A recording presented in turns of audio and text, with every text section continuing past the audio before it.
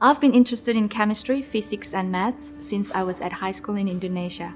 My parents wanted me to study medicine, but when I came to UNSW as a student, I chose chemical engineering.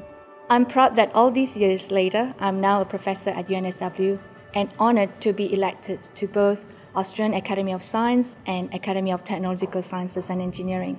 In our lab right now, we are designing catalyst systems that can use energy from the sun to convert water and carbon dioxide to a sustainable and renewable source of fuel.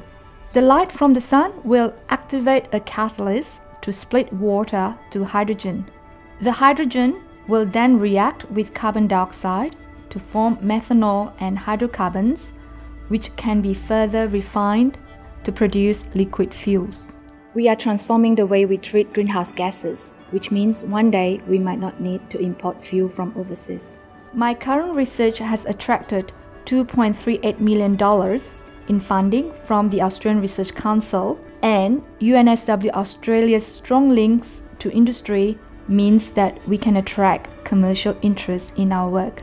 The public perception of chemical engineers can be negative, but we are actually doing some very positive and exciting things, such as securing sustainable energy supplies. I've never felt discriminated because of my gender. It's a very supportive profession.